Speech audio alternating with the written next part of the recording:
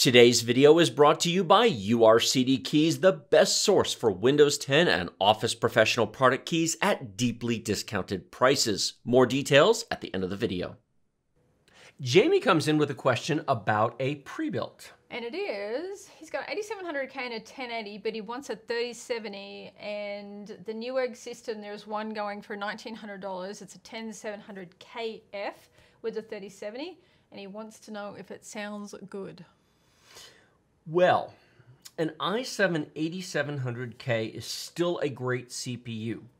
And if graphics cards were available for even somewhat reasonable prices, I might be inclined to tell you, unless you're a premium user with a lot of multitasking or you're live streaming AAA games, just buy a 3070 and drop it in. But since we are recording this in May of 2021, I'm willing to bet that the issue is you can't just buy a 3070. And so the only sensible option seems to be buy a pre-built computer and sell your old computer and be done with it. I actually don't have a problem with that idea, but I do want to give a caveat. Because here's the kicker. We'll just round it to $2,000 because with tax, whatever, it's $2,000. $2,000 for an i7 10700KF, that is 8 cores and 16 threads versus the 6 cores he has now. Now that's a nice improvement, but it's not a mind-blowing improvement. Funny story, true story. I made that upgrade at home. My personal machine at home was the $2,000 Cadillac build done on this channel in 2017 that had an i7 8700K. That particular machine had a 1080 Ti. His machine has a 1080. Same ballpark, the 1080 Ti is a little faster, but similar concept. He did something very similar to what I did several years ago. Yep. Last year in 2020, I replaced that machine with an i9 9900K, 8-core, 16 threads, which is basically the exact same thing as a 10700KF. They're both 8-core, 16 threads. There's no IPC improvement. The clock speeds are the same. It's essentially the same CPU.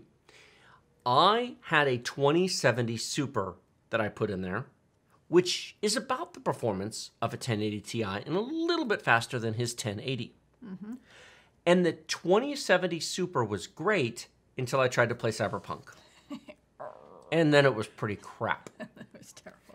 Disclaimer, I have a 34-inch 1440p ultra-wide, which is 5 million pixels. Yep. It is 2.5 times 1080p. So if you've got that computer on a 1080p monitor, you have to keep in mind this advice isn't going to necessarily apply. But if you're going to spend $2,000 on a computer and go to a 30 series, hopefully you're at 1440p and not 1080p at this point, because it's worth... 4K is expensive and difficult. It is. 1080p is very entry level now. 1440p is the sweet spot. It's worth the... And you can now get those for under $500. You can. A 34-inch, 1440p ultra-wide, 100 hertz refresh rate, $400. There's several models to pick from at that price point, so it's reasonable. So I upgraded my 2070 Super to a 3070. Exactly what Jamie is asking about. 8-core, 16 threads, 3070. And I've got a lot. I had 32 gigs of RAM. I actually upgraded to 64 because I multitask. Mm-hmm. You would think at 1440p, that would play Cyberpunk great. How about no? Now, at medium detail, with DLSS cranked up to performance mode, it was okay at 40-ish frames per second. That's... no. 40? That is why we replaced my 3070 with a 3090. For all of you watching thinking, well, that's just silly for 1440p. I have a 100 hertz 1440p ultra-wide, and a 3090 with DLSS and ray tracing on does not maintain 100 frames per second. 60 to 70. Now, I am running with the details cranked up. You are. And a 3090 is faster at ultra than a 3070 is at medium. And I want everybody to hear that point. Now, I know, but okay, before you all yell and say, yeah, but that's Cyberpunk. I don't want to play Cyberpunk. That's the canary in the coal mine that is telling you about the future. That is where game's going. Watch Dogs Legion, the medium, the upcoming Battlefield 6. This is where the industry is going. Whether or not you want to play Cyberpunk, it's the game that should be giving you a heads up that you're... How many times have you seen benchmarks on games like Shadow of the Tomb Raider and Division 2 and all these other... Assassin's Creed? You know all those games are running on 2 to 3 year old engines? Yeah, exactly. You're testing several years old games on the new hardware and going, yeah, see, a 3070 is great. You had to play yesterday's game.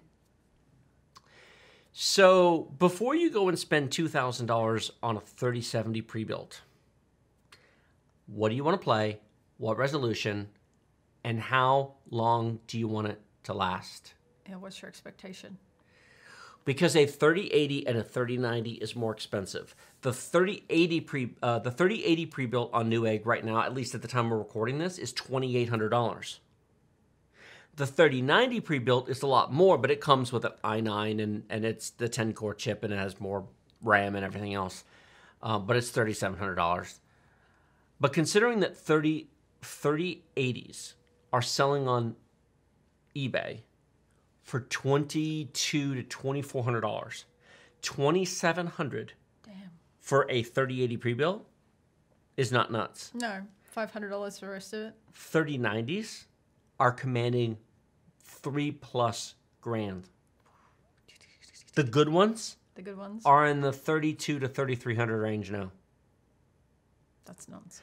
$3,700 for a pre-built with a 3090 with oh, by the way, 1440p Cyberpunk uses 12 gigs of VRAM. My biggest issue with the 3080 is the 10 gigs of VRAM. Yeah. I would be inclined, and we did. We did. We have two 3090s, and we did this for that reason. Because I looked at the 3080, and I looked at the 10 gigs of VRAM, and I'm like, no. I don't want to have to go, okay, ultra here, high detail, textures to medium to make it fit.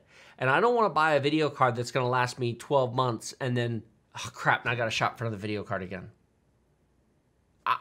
I would like to get a couple of years out of these things. So screw it. We bought a 3090. We did. Which is expensive. It is. Welcome to 2021. URCD Keys is the best source for genuine Windows 10 and Office Professional product keys that work the first time, every time.